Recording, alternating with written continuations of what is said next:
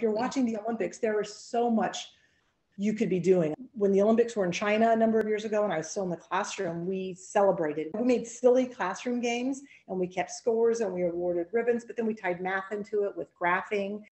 And then you get to those fractions of a second, which are decimals, right? And then you're comparing decimals to tenths and hundredths and thousandths place value.